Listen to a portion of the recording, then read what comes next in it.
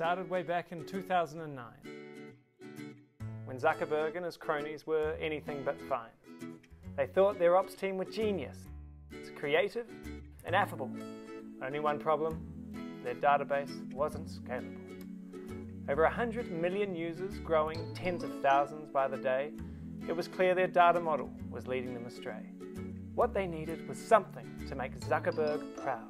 A database always on, scalable, and ready for the cloud. The engineers bunkered down in a basement oh so dark. "I need a solution now," the captain would so angrily bark.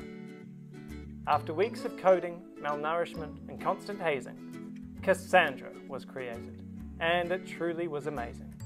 The promise was grand to deliver the data holy trinity: performance and scale and ultra-high availability. The technology gained momentum, but not in isolation. They soon open-sourced it to the Apache Foundation. From this day, it's fair to say, adoption truly flurried. Apple, Netflix, and eBay. In production, they all hurried. But, as we all know, no investments come for free. Adopting this tech brings much complexity. How do I architect it, deploy it, and manage? What if something breaks? My techs have got enough baggage. Around the same time, Kafka came onto the scene. A distributed streaming platform like it had never been seen. Real-time data pipelines, microservices, and streaming. The LinkedIn guys nailed it, all the rest were caught dreaming.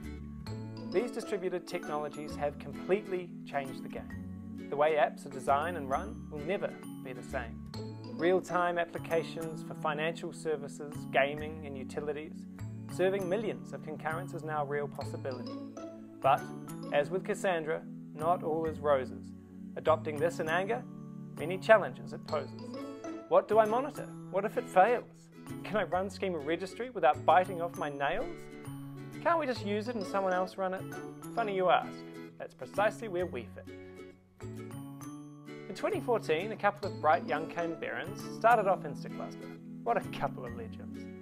The aim was to address the common thread in this tale, running distributed tech without the complexity entailed. So, Ben and Adam built a provisioning layer with automated secure deployments on your chosen cloud player. What used to take weeks, done now with a click of a mouse. Having clusters running in seconds, mate, that's heaps grass. Along with this is some other cool tools: backups, managed scale-ups, the pretty monitoring view. But what use are all these tools without the expertise to use them? It's like a toddler in the driver's seat. You could be facing rack and ruin. To bridge this gap, the League of Extraordinary Operators was enshrined, or the Instaclustr TechOps team to the less creatively inclined. 24/7 DBAs fighting your fights, a huge pool of expertise letting your DevOps sleep at night. This is no small investment, as I'm sure you all will know. Recruiting big data techs is a job in of its own. Now, with over 70 engineers building product and fighting fires, we're here to help you build and run your next great tech empire. So thank you all for listening and being here in all your glory. We'd love to chat when you get the chance to hear your big data story.